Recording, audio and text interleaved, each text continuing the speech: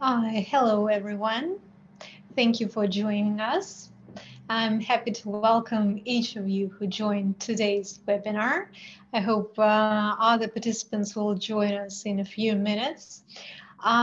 So my name is Lana Veselova. I'm International Partnership Manager of Cbonds Group. For those of you who joined us for the first time, let me give you a brief breakdown. So apart from being a data vendor, providing you comprehensive data on financial fixed income markets, Cbonds is also a conference house, which brings together highly experienced experts and institutional and private investors together so we could discuss up-to-date market situations. So for those of you who are active in bond markets, I have great news for you as this and next week we prepared really curious events. So today's webinar we are arranging with association with Andreas Bickel, Chief Investment Officer and actually prominent analyst from Blackfort Capital. So currently, as you can see, there is a great anticipation of US elections and actually their results. Some uncertainty in terms of the countries which are stepping into the second wave of COVID. So today, Andreas will give his own interpretation of the situation and actually possible scenarios. So today, our event and the theme of our meeting is focused as financial markets before the US election and during the second COVID wave. We'll cover those topics which we mentioned in our agenda. After the speech, we'll have some time, so feel free to be active and leave your questions into the question and answer section right below. I'll pick the most interesting questions, so we'll have a very curious discussion afterwards. So I'm thrilled to pass the floor to Andreas, which you can see right now. So Andreas, please share your vision to us. Could you please let me share it because it's blockaded?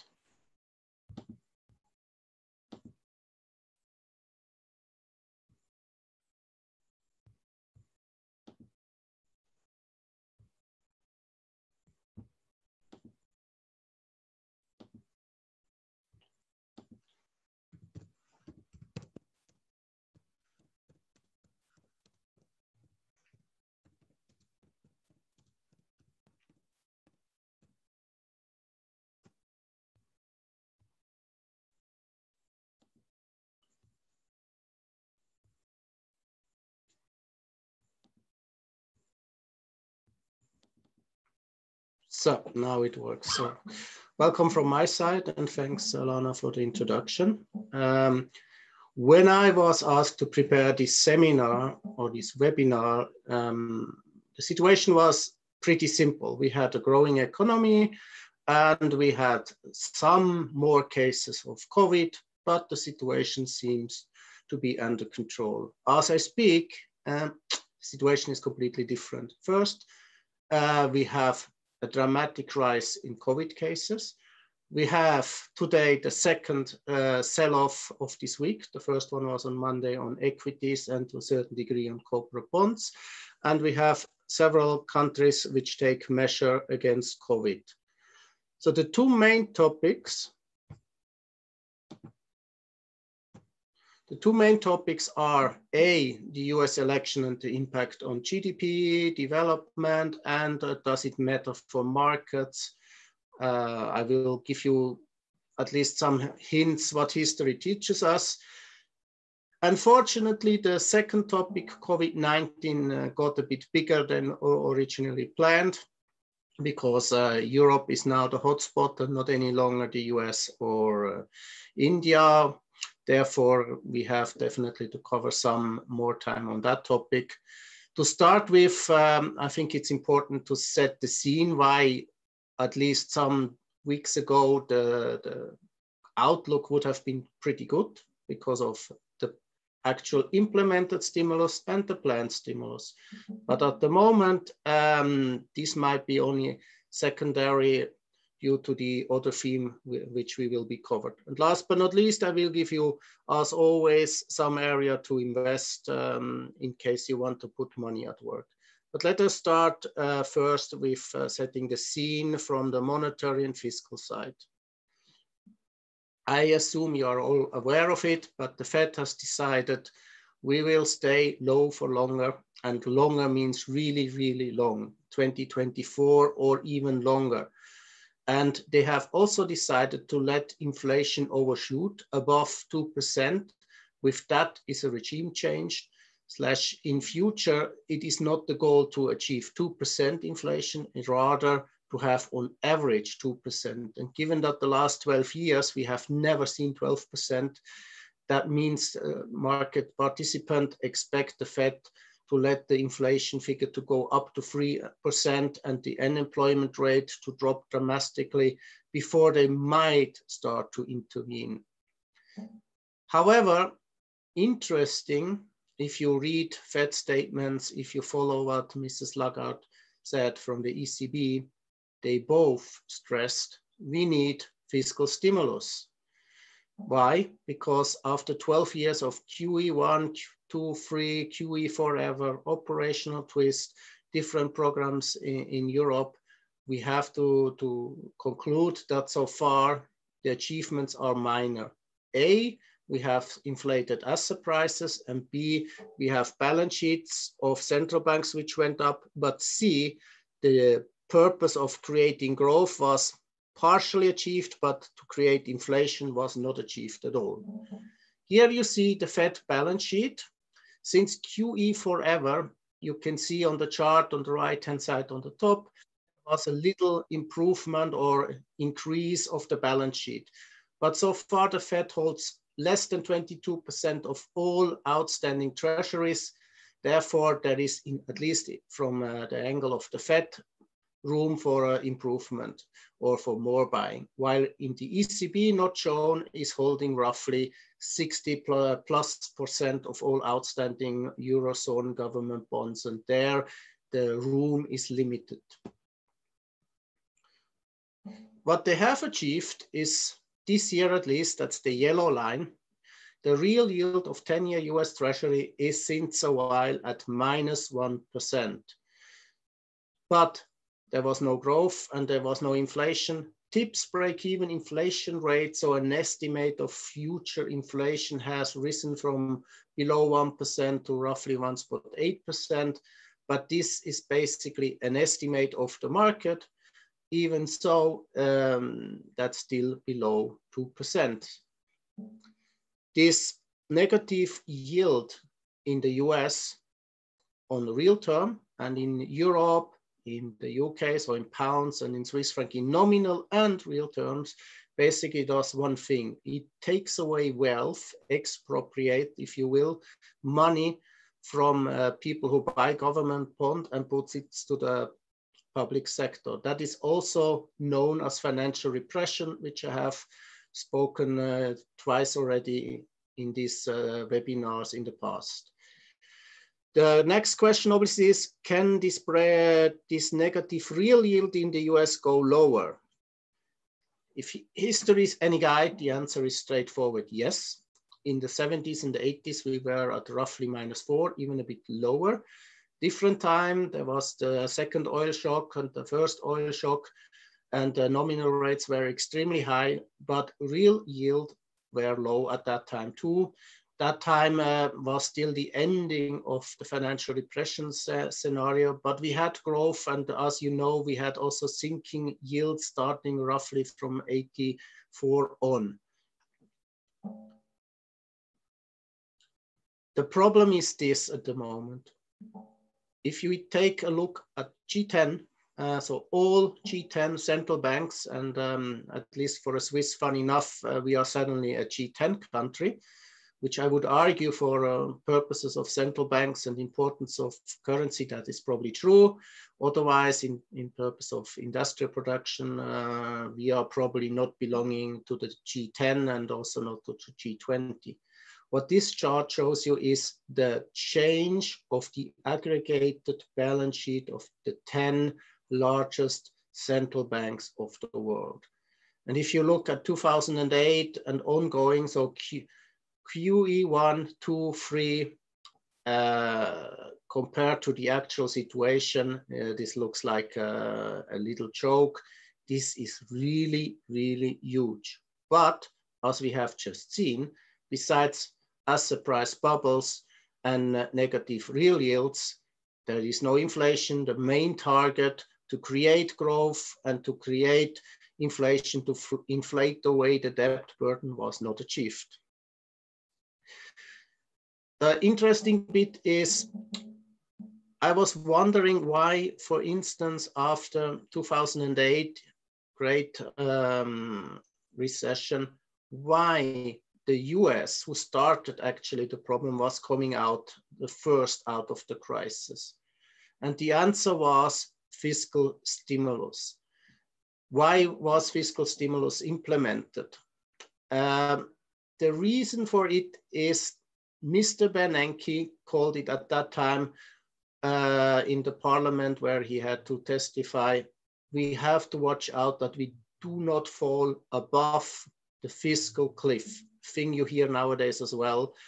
That's why nowadays fiscal stimulus is as important as it was in 2008, but for slightly different reasons. Why did he say that? That's the interesting bit of the information which I learned recently.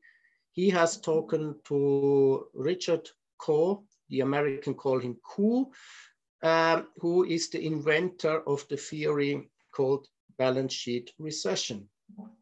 He wrote in the book at that time that to go out of this recession, we need to have fiscal stimulus. He gave his book to Mr. Bernanke before his testimony, and Bernanke said, thank you. However, I do not have to read it because I agree with your message and I do know your message. The message was, we have to put additional stimulus from the fiscal side.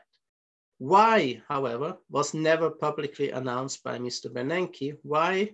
Is because people were repairing their balance sheet. So corporate companies, private ones, and individuals who had, for instance, houses, mortgages, and the value of the mortgage was definitely going down, and they had to come up with more equity. They were saving, they were not investing.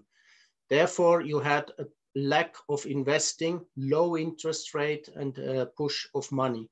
And this part is never covered in textbook. The textbook doesn't look at the balance sheet recession. How you come out is with a combination of some, at the moment, of all available monetary and fiscal measurement. What do we mean by that?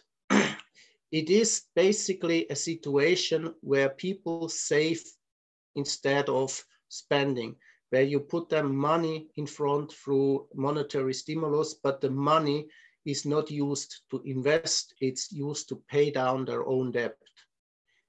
And this causes this lack of growth, this lack of inflation. This definition was taken out of Wikipedia. Here you see the accompanying chart. Basically, the message is the saving rates and the business investment, there is a surplus of roughly 800 billion in favor of private saving. I thought, wait a minute, where do we stand today?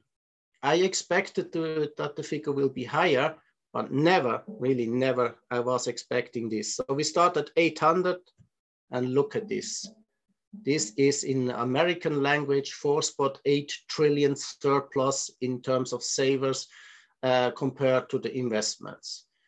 And that is really, really huge, and it's the key message. If you want to overcome this problem, there's only one way, and the way is called fiscal stimulus in combination with QE, in combination with modern monetary theory, i.e. debt financing, directly from the government to the central banks, and in some cases, nowadays, even excluding the secondary market, and financial repression through the bond buying program. You put yields at low levels, you control the yield curve, you take away the investment opportunities from private individual, and you nudge them to invest into riskier assets, into the real economy.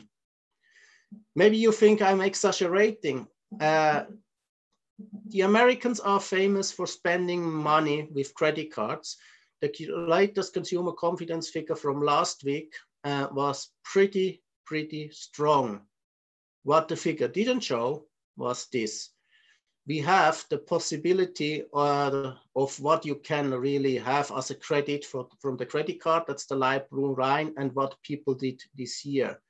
And again, you see a huge drop of the credit balance. And that's another hint that the balance sheet recession for, in this case, private individual really is taking place. And it's not just a theory from a professor.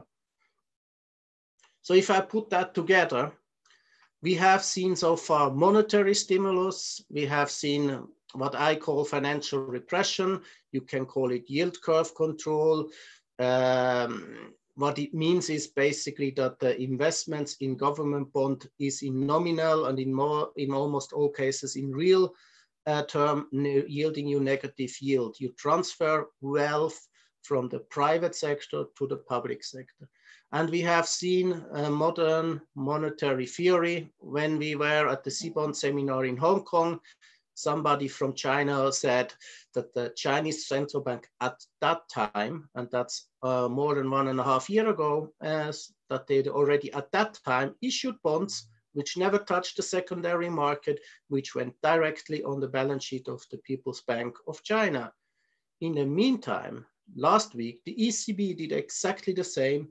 They issued new bonds for this rescue plan, the fiscal stimulus which was planned, and more than 1/3 of this issue was not issued at the market. It was gone directly from the issuer to the balance sheet of the ECB, and the Federal Reserve does the same nowadays. So when there is new bond issued and there is not enough demand, it goes directly from one pocket of the government to the other pocket of the government, which is the balance sheet of the Fed.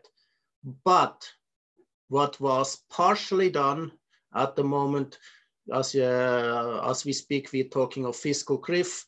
We are talking of the problem that the parliament doesn't approve the stimulus program. Mr. Trump blames Pelosi, the Speaker of the House, of the Democrats, vice versa. But in the end, both sides have agreed we need down the road fiscal stimulus. The key question is in which way? So how much? If it's Biden, it's more. If it's Trump, it's less. If it's Trump, it goes more to the old economy. If it's Biden, it goes more to new renewable energy and modern sectors. With that, obviously, it is the next question on the table.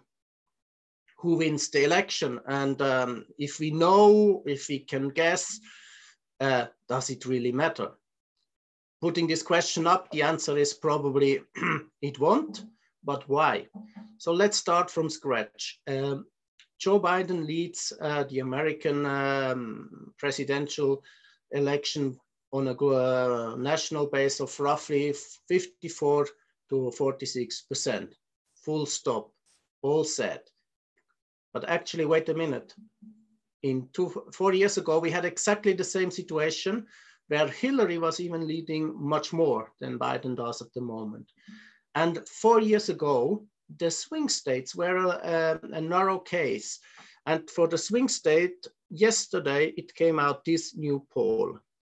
On the right-hand side, you see the average poll over the last months. The average poll is crystal clear, Biden wins.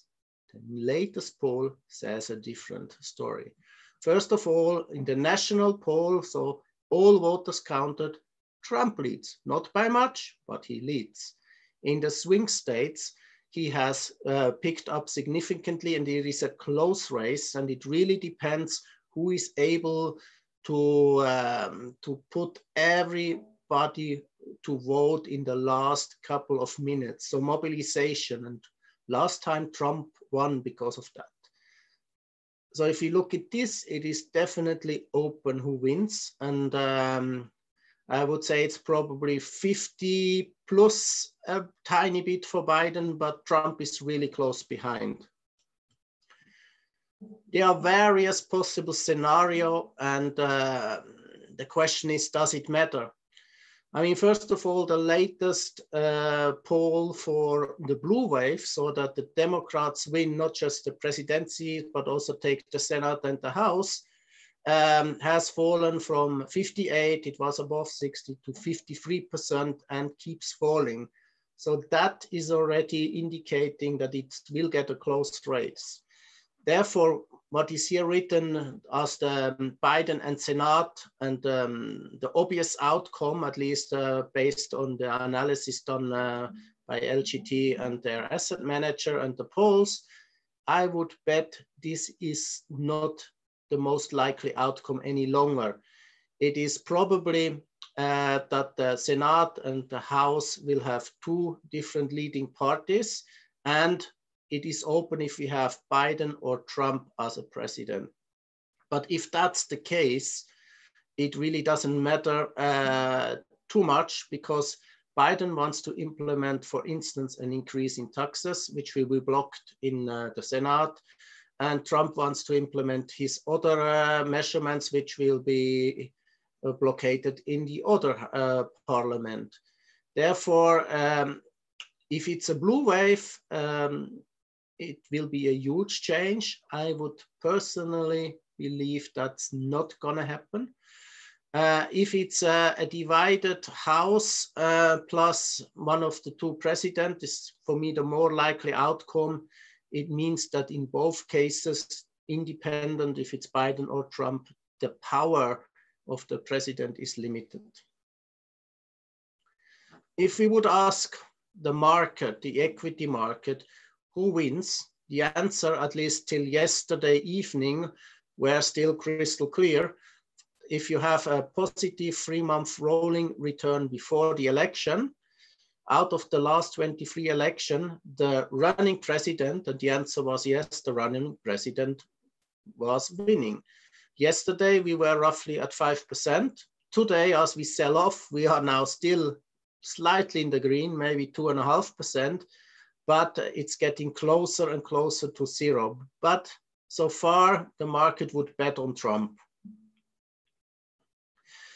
Does it matter? Well, on one hand, Trump, we know what he does or would do. He doesn't really have a program, so he will continue with his actual policy. He will try to lower taxes. He will do certain fiscal stimulus, but much less than the Democrats want. And that's one of the key points why the fifth stimulus package is still pending in the Senate. He will continue to try to end Obamacare, as he has the majority in the Supreme Court with the latest announcement of the new judge. He has a majority, and it's possible that he will continue to diminish the effect and the power of the Obamacare. And last but not least, he will definitely not invest into clean energy. He will support old energy, be it the oil energy, be it fracking, be it core industry. On the other hand, if Biden were to win, he would cautiously reopen the diplomatic channels towards China and towards Europe. However, he has said that he continues with his way of America first. And to open a bracket, President Xi said in the Congress 2 days ago, where they discuss the next 5-year economic plan, that he's planning a very similar thing, his version of China first. So less export, more internal consumption, more internal production and services, and less interaction with the global world. Biden would, however, invest into green project, into renewable energy, in healthcare. Estimates tell us that it would be around 5 billion. That's a huge amount. Trump is willing to spend maybe 1.5 to 2 trillion. Both, by the way, is substantially higher than QE1 or QE2 or QE3. So the stimulus package from the fiscal side will be huge. Nevertheless, Biden has also said he will increase corporate taxes from 21 to 28%. That costs roughly 4% of GDP. And he will increase the minimum wage, which will also cost a certain amount of growth. Estimates are around 1%. So the stimulus package, together with these two latest measurements, are plus minus getting zero. Therefore, markets are starting to price in that and start to live with it. There will be winners, obviously. The pricing in of that has already started. If you look as an example to the new energy index, you could see that it is up roughly 85% after the correction. Before we were even up more than 100% year to date. The whole sector is really partially beating the FANG stocks, which is amazing, although it's not really making to the headline. Does it matter, was the question. Well, if we have the purple line, which means that we have an election with an uncertain outcome, with some law cases and some disturbance, and we don't know who will rule in January, that's the weakest scenario. And we see that the growth would probably go down for 1 or 2 quarters before picking up. If we were to happen the blue wave, that's coincidence, the blue line, the top line, you can see that has the strongest impact, and there wouldn't be any drop in expected GDP. If the actual situation continues, you can see that the orange line is below the blue, but is still the second best. And if the Biden were to win and the Congress is divided like it is now, there is still growth, but less than when Trump is in charge. And now it comes the big however. This measurement is probably not taking fully into consideration possible lockdowns. And with that, unfortunately, we come soon to the next step. I have to add something more important first. I said, does it matter? The answer is, from a stock market, no. If you look at this, you see total performance of the S&P since 1932. Blue are the Democrats, and red or orange is Trump and his party. And if you look at this, actually roughly 15% when the Democrats have the president, and roughly 10% when the Republicans have the president. This is maybe a bit unfair because you have the dot-com bubble and you have the Watergate affair. If we take this out, then the result is equal. So both presidencies have produced historically very similar stock market return in the US. How does it go on until the election? I mean, today we have a sell-off, and 1 week before, so next week starting, on average, markets tend to go up. If that's this case, this time the case is definitely open. Markets today are quite panicking on the second wave globally and on the third wave in the US of COVID cases. It has to be seen. What midterm will happen is probably this. Most likely, once we know who is the president and once the fiscal package is announced, we are going to see an upwards move in US equity. But before that, even shown in this chart, although this chart is already some days old, before this election day, you should expect certain turbulences and sell-offs where we are in right now for reasons which are COVID and the spread of the virus globally. This is a global map. The brighter the color, the more cases. So you see that the big block, the US, Brazil, to a certain degree, India, Russia, and Europe are brighter than other areas.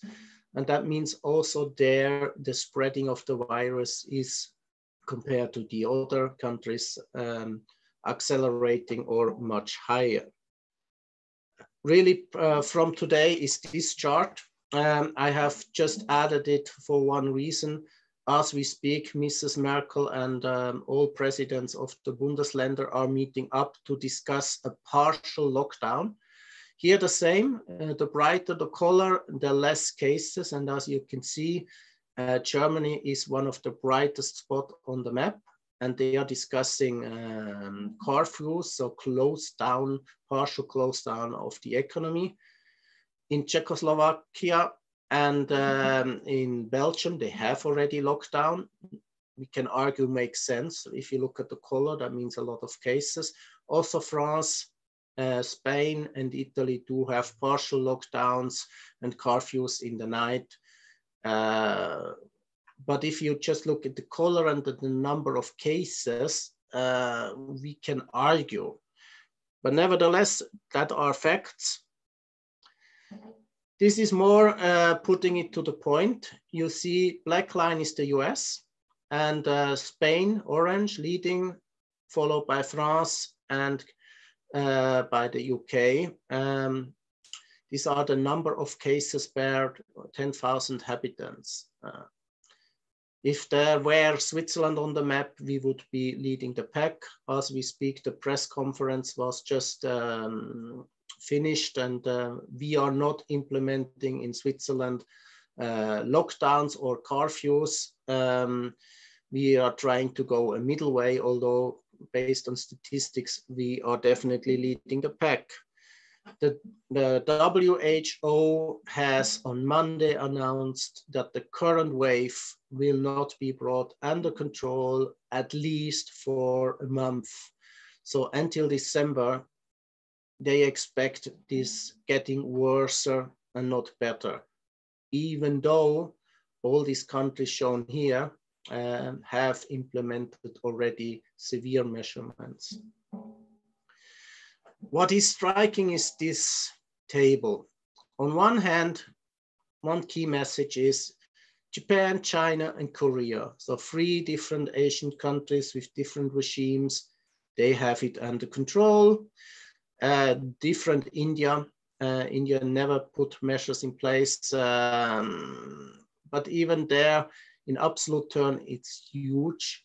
If you look at the total cases, yes, it is definitely severe, but it is less than 2.5% of mortality of the cases, and the number of cases in terms of the total population is not that big.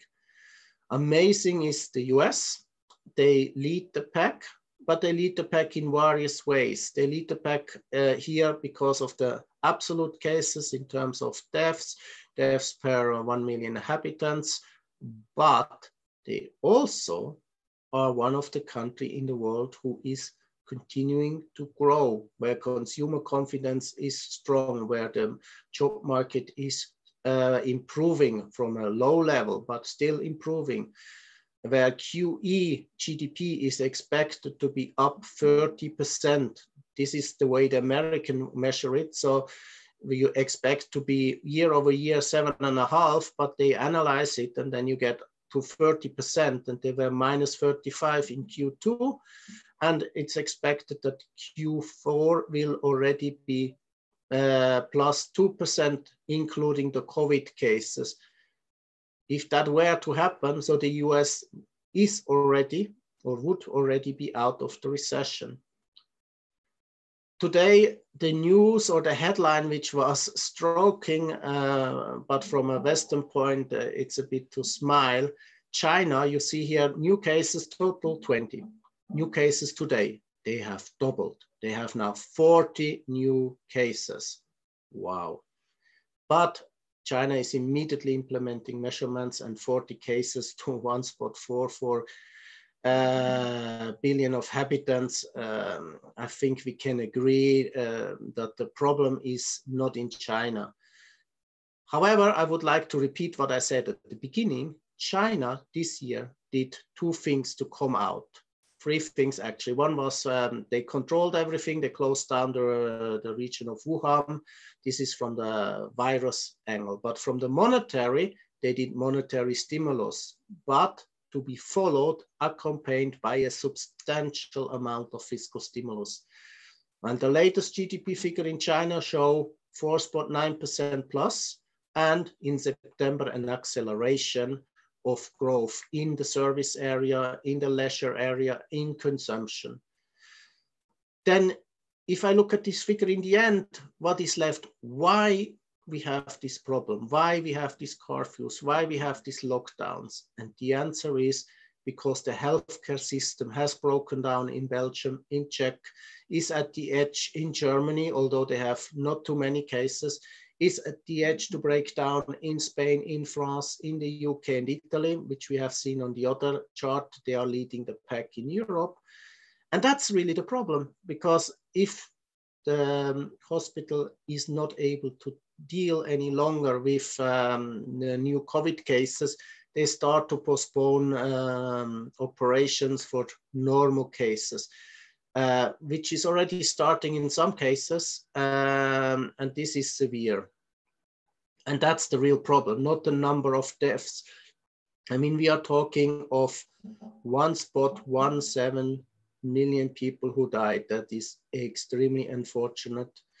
But put this in relation to the total world population, or take the 44 million rounded, it's less, 44 million rounded cases globally to the number of people living. So it is not that much, but our system, healthcare system, cannot handle it. And that's the problem. And how can you stop it? Japan, China, and Korea shows pretty easy and pretty strong. You have to have distance, you have to minimize contact, and if you have contact, you have to protect yourself. Simple, straightforward. But a lot of countries, and especially we as citizens, are tired of this measurement, and that's why the second wave came. It came much faster, much stronger than we all expected. And here you see another point to support this, this argument.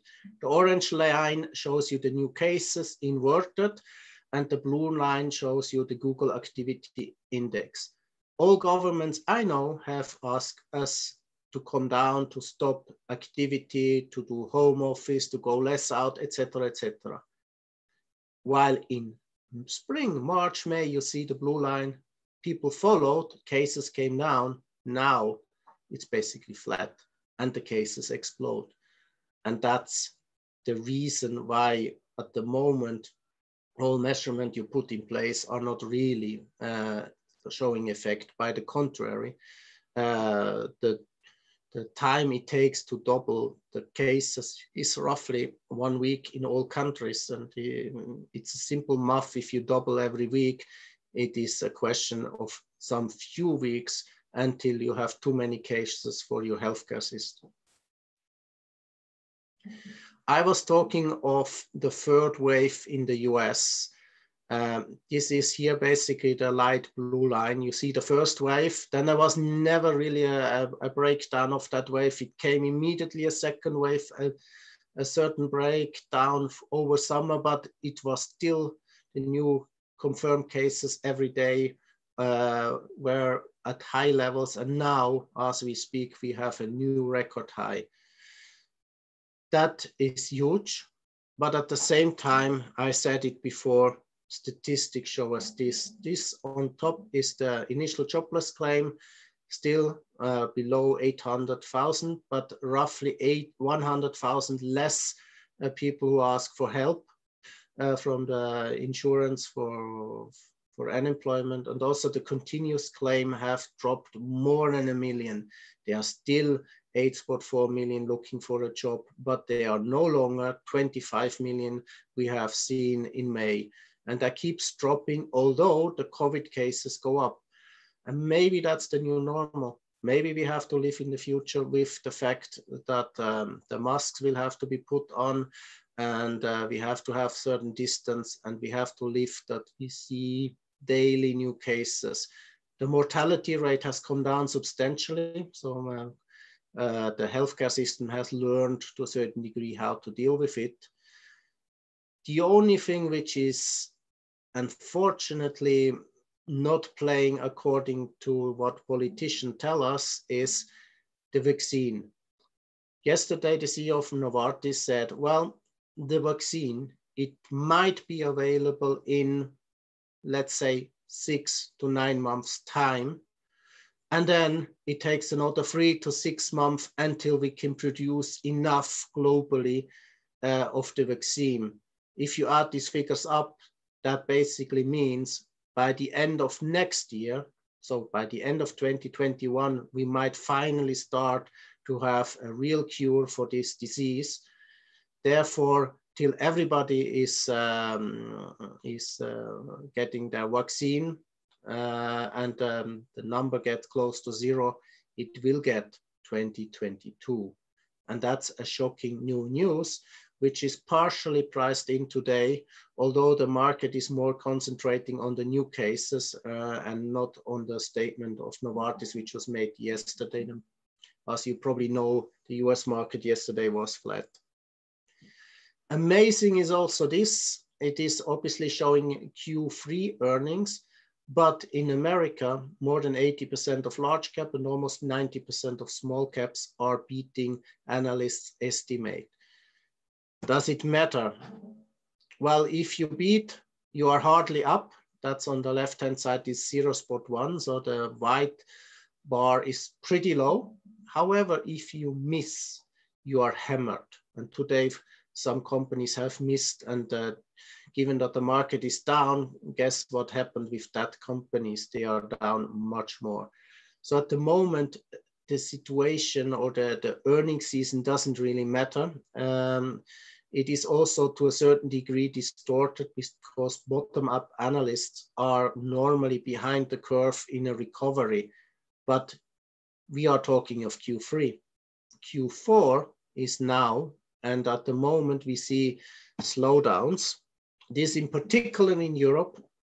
On the top, you see for almost all regions an activity index tracker from Goldman Sachs. Until the middle of October, you can already see that we have slightly dropped. That means that the service sector that you can see underneath, service sector is below the growth area. And that's obvious because if you have to close your restaurant at 6 in the evening, like for instance in Italy, if you have to close your disco or nightclub totally, if you cannot go to the cinema, to theaters, you name it, all service, by definition, you start shrinking. Amazing, however, is that the manufacturing sector keeps on growing and in some areas has even added. In Germany, we are at 58. 58 is above the 55 threshold. So this is an acceleration of an already strong growth. This is amazing. Why so? Well, Germany exports to China and to Asia, where the growth is pretty good. They also export to America, where the growth is decent to good. And only within Europe, we have growth problems. But in the end, bottom line, we don't know how severe the COVID impact will be, but it has definitely a severe impact on Europe, a certain impact on the US. As we have seen, the US is growing below potential, but it's definitely growing at a nice pace during Q3 and most likely Q4.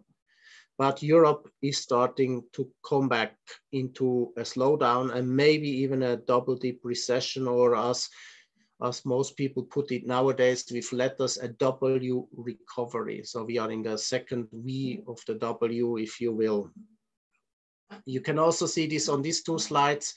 EPS estimate on the right-hand side for Europe, and you can also see it on the activity for Europe on the left-hand side. They are back to levels pre-crisis, but the expected EPS earnings per share for European companies is definitely shrinking more than 20%.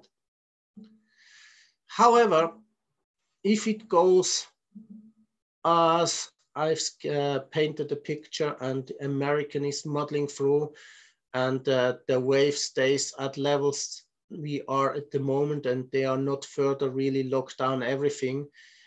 On a national level, Trump has gave in. So basically they decided we just let it develop, while on individual states, we can see that measures are put in place, but there is no national campaign any longer to fight against COVID. Therefore, the likelihood that in Q1 we see a similar growth like now in the US is pretty high. This, together with the expected fiscal package of one of the two parties with different shades and grays, if you will, this will definitely push equity markets higher. Future will tell, but that's the main assessment to that. There's also another reason why I believe this rally is not over, that we are in a what Julius Baer called today a bull market correction.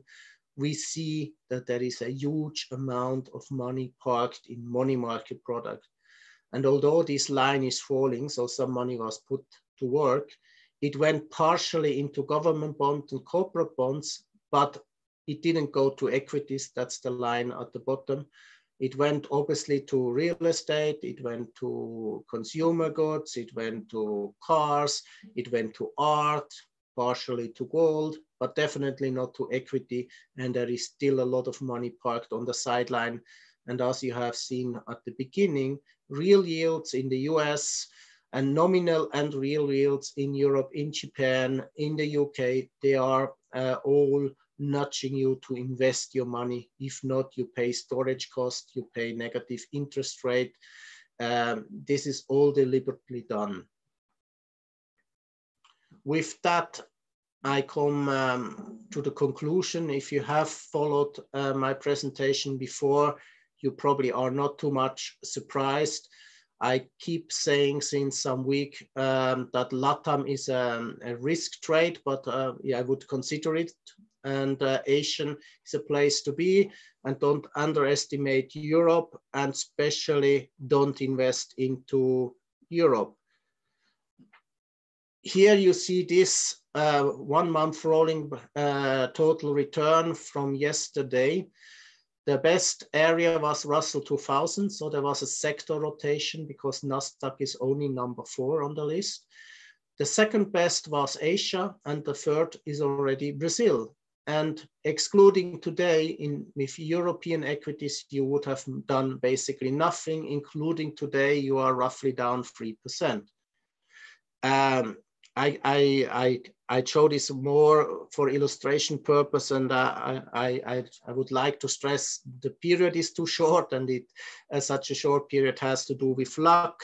But midterm, I would expect that this pattern in a certain degree repeats. Therefore, the key message is assets are protected in the best way in the US, the second best way probably in Europe, and then I would rather bet on Japanese bank than on the UK because of the Brexit, etc. So that's the equity side. Interesting is the corporate sector.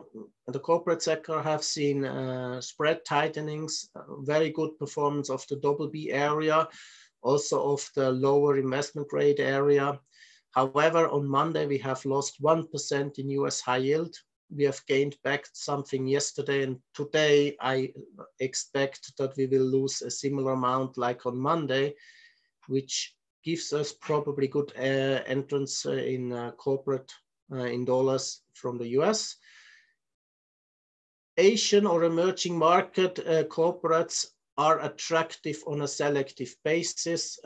We produce regularly bond recommendations. Most of them are in the area of China, but there are other areas. There are also some interesting Russian corporates which we produce regularly. So if you're interested, get in contact with us. We believe as well that gold is in a consolidation phase. Gold suffered from a rising dollar and from rising treasury yields, but it didn't sell down. It stayed at the level of roughly $1,900 an ounce. Having said all this, there are a lot of risks around. They haven't changed much, actually. So all assets are expensive. Bonds are more expensive than equity, but both asset classes are definitely expensive, given that I expect more stimulus in the US, given that the European stimulus is bigger than what the American have so far announced.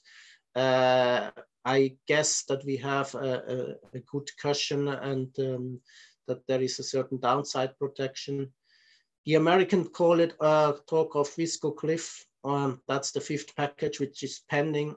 But as we speak, yesterday and the day before, both candidates, US presidential candidates, have announced after the election, if I were to win, the package will be huge, it will be great. That was Mr. Trump, and Mr. Biden said it in his word, but it will be bigger and it will be also in the green energy. Therefore, the risks are midterm, not as we speak today, but midterm rather for a melt-up than a global crash. As we speak, I have a supporting chart, which is really out of printing, came really 5 minutes before this webinar started. You see underneath the S&P trades below its 50-day average, is approaching its 90-day average. They call it, Julius Baer call it, and I fully agree with it, they call it a bull market consolidation. While in Europe, we have broken out of this sideways channel, which was in place over the whole summer, and we have broken down the 200-day average. So in Europe, I would be at the moment very careful to enter. You see also a gap there in the chart of the DAX. Maybe down the road after the sell-off, you might make a bet on it, but at the moment, if you look it from a technical angle, if you look it from the COVID angle, if you look it from the lockdown angle, the curfew angle, Europe is definitely a difficult place to invest, and I would rather put it on the side if I have the freedom to do so. With that, I have finished the official part, and let's open it up for question. I do have as well supporting chart. Depending on what kind of question, we can have a look at them too. Thanks a lot for listening. Dear Andreas, thank you very much for your presentation. Actually, we do have a few questions, so I would rather want to check. Just a second. So, for instance, what are your thoughts on the future of exploration of funds from private sector to government sector because of the negative real yields? Will it continue once the economic growth and inflation starts? That really depends on your private situation. So if you were to get subsidized unemployment help from the state you live in, you're probably not really hardly hit. And if you continue to work, neither.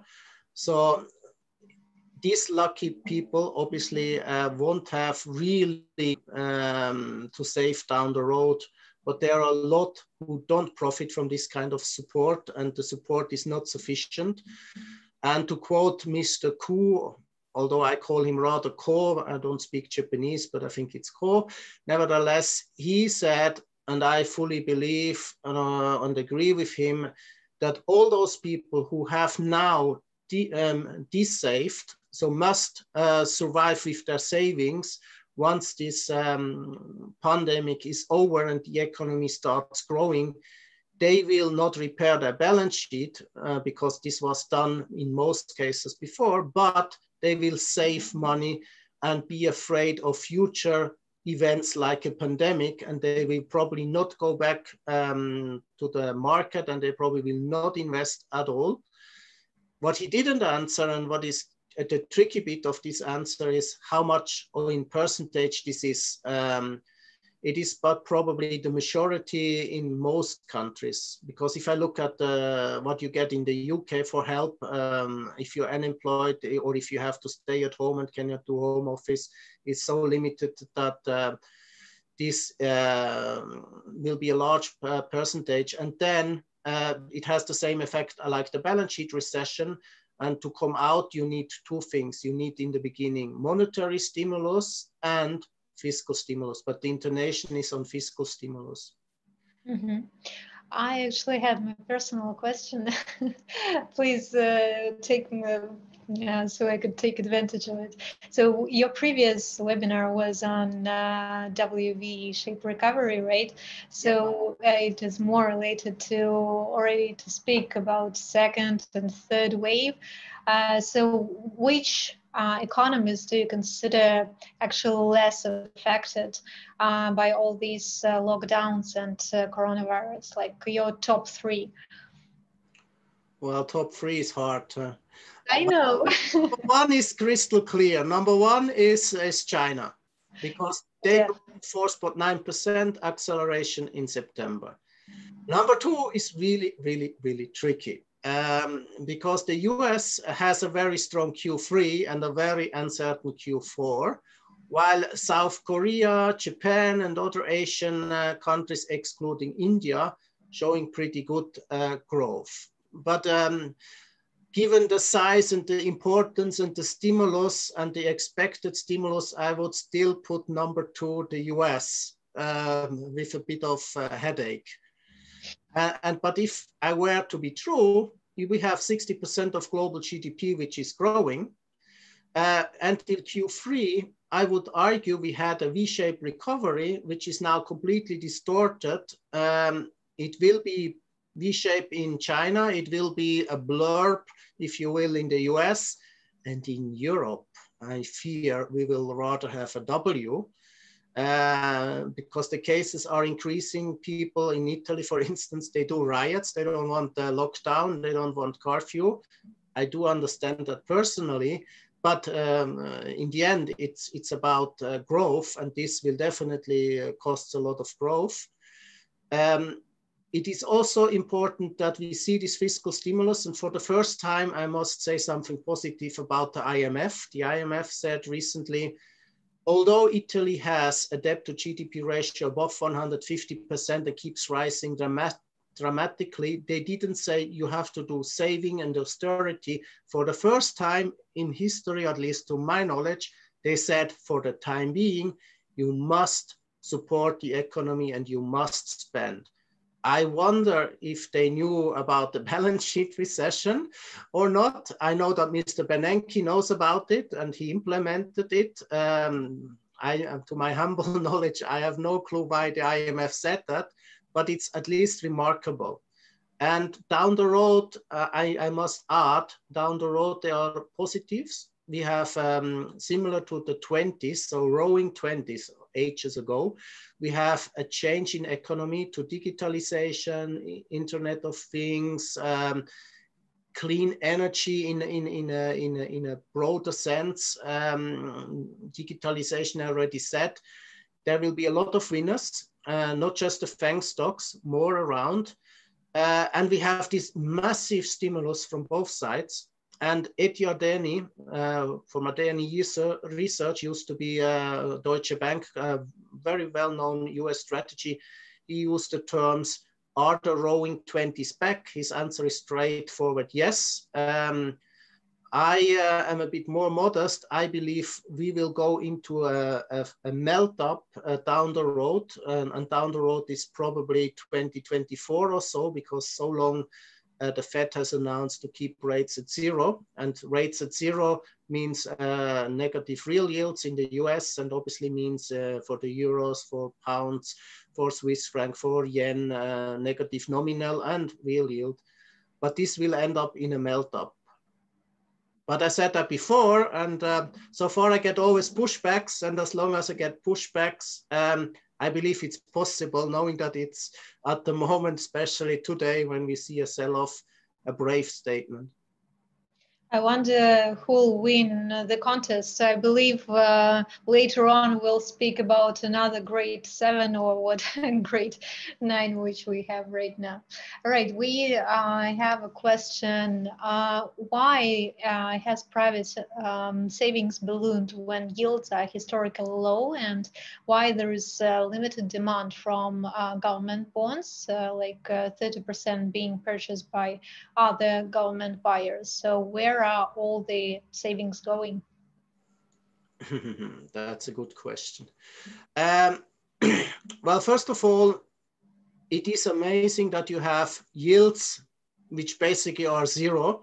You lose money and people save, and you have no inflation. That are facts. About this probably we cannot really argue. Now the reason, if you believe Mr. Ko, and I do, because it fits my picture, but be free to disagree. People are still suffering from the great financial recession we have seen, in particular in the US. And although most of them have most likely repaired their balance sheet and paid back the mortgage, which was too high compared to the value of the houses, we see in the US also, at least in the higher end of the market, I wouldn't call it a bubble, but investments in that area. So people rather buy homes than government bonds, and they still hoard cash. And Mr. Ko, again, I'm sorry to quote him again, but maybe it gives a bit more value. He believes that all these people are so scared of markets, financial assets, and obviously mortgage, that they probably will never in their lifetime come back to financial markets. That's why money flow out of equity is so pronounced. The government bond buying is mostly institutional driven. So if you're an insurer and a pension fund scheme, you are forced to buy them, knowing that you won't get any return at all, but you are really forced to. I'm not aware of private individual who buy that, but the main point is people really save now for different reasons than 10 years ago, but they really save. And the COVID situation is pushing them, if they can, even to save more. So the helicopter money in the US was either put in the stock market or was put aside, but it was definitely not used to invest. Mm-hmm. So there is another question: in which assets we should better invest? We have two questions more or less related to gold. So what is your take on gold miners? Do you consider them a good way to get access to gold? And well, I believe we can take it additionally to this. Sorry. Probably sharing the screen right now. And is it a good time to invest in gold, or wait after the US election and even beyond? So you can see supporting slide. I was expecting this question. Maybe I was not crystal clear, but you can hate gold or you can love it. I'm neutral in this term, but I believe that midterm money will flow into safe assets, and one of them is gold. Mm-hmm. Now, bears will tell us, well, gold is expensive, you cannot measure it, etc., etc. But put it around. You see sideways channel since 2-3 months, but at the same time, not shown here, but we have seen higher dollar, and we have seen higher treasury yield, and gold didn't sell down. So I am in the camp of gold will pass the 2000 level again. And the question was gold miner. And the answer is we bought gold during summer, gold miner, sorry. Therefore, I'm biased, but I'm rather positive on gold. As I'm in the supporting area, let me also show you this chart. This is Dr. Copper.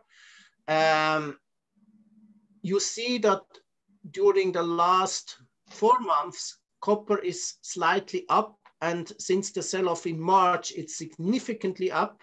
Although economists, and now I'm bashing IMF, sorry for that, but IMF and the World Bank told us how bad the year will be, etc., etc. But Dr. Copper, which is more, at least used to be a very good indicator for forward-looking GDP and industrial production, tells us another story. And therefore, there's also growth around. And with that, I would also continue with investing into Asian equities, US equity, and with a bit of a headache, Brazilian. But I would, at the moment, unless we see a further sell-off, not touch European equities. And if I may, I also add, we kept the whole time being invested into hard currency bonds. We don't do local currency. Local currency should profit from the weaker expected dollar, which actually I have here. You see, we had the dollar in August finding a low. We had a certain updrift, but since the beginning of October, we see on average the dollar going down, and that is supportive for local currencies. So if you are an expert in local currency bonds, definitely a place to consider. We are not. We buy hard currency bonds, and we believe that with this spread widening today on Monday, the situation got really more attractive than it was already. Andreas, yeah, actually really close to my next question. So talking about the currencies, some people say that US dollar is not that hard currency right now.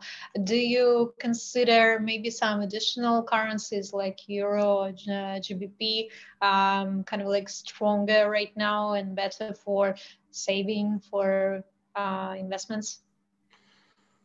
Well, now it comes the problem from the Western guy trying to give an answer, knowing that you think most likely a bit different than I do, because you don't care if it's dollars, if it's euros, whatever. And I would say it depends if you think in dollars or in euros. Knowing that this is not what you want to hear, so let me try to answer your question. I would agree with your statement, if you will, that the dollar is not the hard currency, that it will weaken. And if you are agnostic of currencies, so you don't care if it's euros or others, although the euro is a misconstruction, but most likely it will stay stable. The Swiss franc is overvalued, but is a strong currency. The Japanese yen didn't profit from this recent sell-off, is normally a strong currency. And the pound, it depends. I mean, every day we hear Brexit, we stop it, and they keep on talking and talking and talking because both sides know that the costs of a real breakup is or are or would be too high. But until that is clear, most likely the pound will stay weak. Once we have a solution, it's really speculative, but assuming that they find a deal, probably that is a snap-back trade. But then again, you think pounds ruble or pounds dollar? Pounds ruble, I'm sorry, I cannot answer. If you think against dollar, probably it's worth a trade. I hope that answers a bit your question, knowing that I couldn't answer the way I would normally answer. No worries. Well, we'll speak about this a bit later, actually. Probably next week will be a more practical thing. And I believe we'll make another webinar with you when the picture will be a bit more clear on the investments. All right, well, probably let's take the last question. How would you structure currency basket for global investors without home currency preference? It is more or less related to Without. this. Uh, well, if I have, and now I stick to that, but if I have a dollar portfolio, I would put a lot of money into Asian hard currency bonds and China A shares and Vietnam shares. They are normally traded in dollar, although you don't buy dollars. And probably the Chinese renminbi is going to strengthen. Vietnam fights against it, but given their success, given the strong economy, given the move to deglobalization and made in China is not exportable, so it's made in Vietnam by Chinese companies. Don't ask me what's the difference, but legally I know what's the difference. So these are two areas. I would definitely not bet against the Fed or Uncle Sam. It's not that I'm a fan or in particular of, let's say, that area, but what was the best equity market over the last 12 years? The answer is unfortunately straightforward. What is the, and I changed slightly the intonation, what is the least risky equity market over the coming 24 months? And I repeat, risky is the US. I believe you will make money there, but probably you make more money in emerging markets. Once the British thing is settled, you might take a risk trade. I personally say since roughly 4 to 6 weeks, Brazilian equities, I mean, the COVID situation is worse, but it got slightly better from a very bad situation. The PMI data forward-looking estimates of GDP and industrial production are surprisingly strong. That could be an angle. The currency is definitely undervalued, by the way, but it's extremely volatile. I personally, since really a long time, and today I feel really good about it, there are other times, but on average, I would be extremely cautious with Eurozone equities because I see structural problem. I see finally from the ECB and from the political side stimulus, which is amazing, and we really have to take them credit for that. But bottom line, I mean, you can selectively single stocks. I mean, there are great Italian companies which happen to have the headquarters, as an example, in Italy, but not their economic risk in Italy. Or as a Swiss, obviously, you know, the largest consumer company in the world is based in Switzerland, but the revenue is 3%. Therefore, if you buy the largest Swiss stock, you buy basically 97% of global income stream and not a Swiss stock. But on average, I would be very careful about the European area because there is a lot of structural reforms missing. We still don't have a fiscal union in the Eurozone. We have the Brexit not solved, etc., etc. True. All right. I don't see other questions. Come on. No question to oil. I'm disappointed. All right. Well, if you have some more comments, feel free. I believe we can finalize our discussion here. So if I don't see other questions. All right. Well, thank you very much for very interesting discussion. I really like when it is possible to speak directly, not only to hear the theoretical points, but also to have very good discussion on some crucial questions which are just rolling in your head for last weeks. Definitely. If I may say so, thanks a lot for having me. I included today a more theoretical part. Obviously, if you talk 5 minutes about balance sheet recession, you cannot really explain it from the heart. But you find it on YouTube, and if you were to believe in it, and you see the four aspects I showed, if they are visible and will be implemented, the COVID impact on growth is not that severe like the news headline we see now daily. I see. Well, we still have one more question.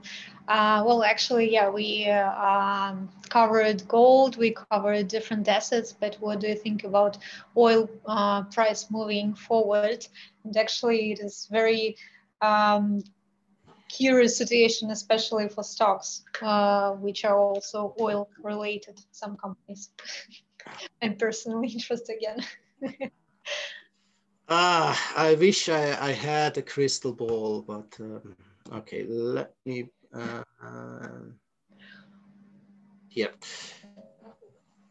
This is the WTI future as of yesterday, and as you can see, it has broken all resistance. So 200-day moving average, 100-day and 50-day average. And the problem here is basically there is too much supply, too much production, and the demand is low. The demand, unfortunately, stays lower for longer because traveling is not going to happen anytime soon. So the airline industry is almost at the bottom. The production cost was postponed again. So there is definitely a mismatch from production or demand and supply. The oil futures were contango. So if you were to invest and the price were to go up, you still lose on rolling. So it's really tricky. And last but not least, you ask about the stocks. And the stocks, it really depends who wins. If Biden wins, fracking is not forbidden. So there will be still fracking. However, he will put roughly 3 trillion into new renewable accessible energy. The European Union pushes into the same direction. So there is a structural shift away from the traditional oil companies. And most of them have already cut the dividend stream.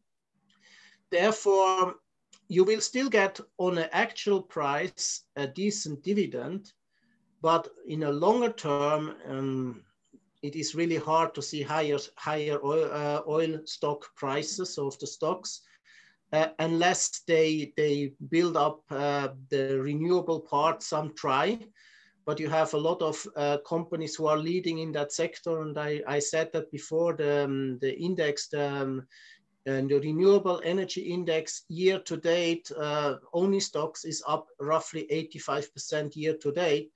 And there are companies I have never heard before, besides maybe the